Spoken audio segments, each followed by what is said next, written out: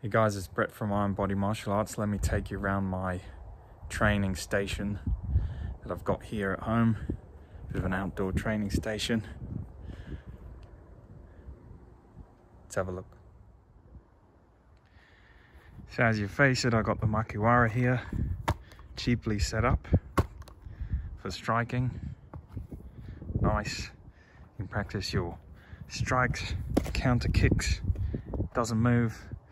Then added onto that, I've got this limb of bamboo. Yeah. I believe this is called like a kakia or something similar in the Japanese circles. Yeah, and what I can do here is I can set this to arm's length, and then I can practice guard, striking, guarding, striking, and basically being inside and outside of punching range or kicking range if I extend it. And then you can practice safe counter kicking and striking and a few pretend locks and whatnot. It's just good to have that distraction there.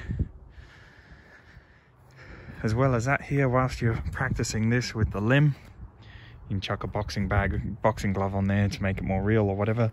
As you're practicing then with the limb, there's nice low kicks here, shin kicks, nice padding but on a solid surface, so it's good, starts to build the conditioning. As I come round, you can practice it on the other side, and of course you've got this high defensive limb here which is above head height. So that's cool. Yep, and again, you can practice those kicks. If you look at it square on, you've got the analog of a person here. This is good for shoulder blades. Yeah, grip, shoulder blades. Yeah, knowing where those are. Face. Yeah, analog face. Counter kicking low, and of course, shoulder grab to knee. Yeah, practice your knees here. Nice. Yeah, so again, keeping that analog of a person just helps to create that realism. Yep, that keeps that going. Okay, we walk around. That's pretty much the same. And on this end, I got the boxing bag. Yeah, good old kickboxing bag or whatever. Brilliant. Yeah, and here, so you can really put this together nicely. You can practice your kicks, punches, elbows, knees, whatever you want to do. You can move it along here to some more traditional style stuff. Yeah, where you're practicing the conditioning of your fists and the alignment and the body.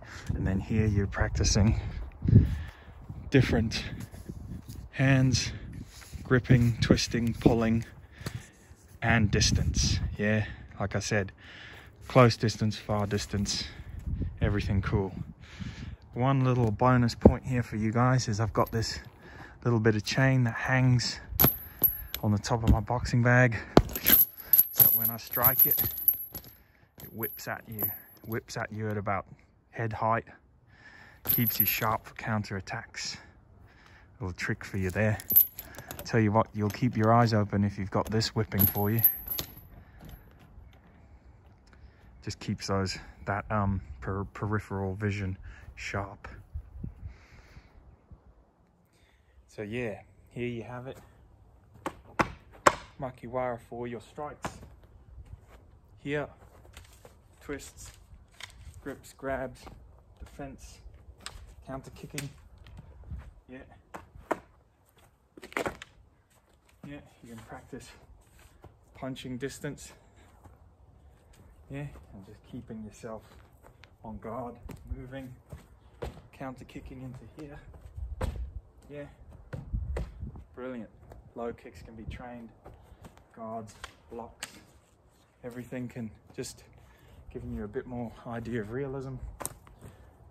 Double kicks. Yeah, both sides. Keep it guard.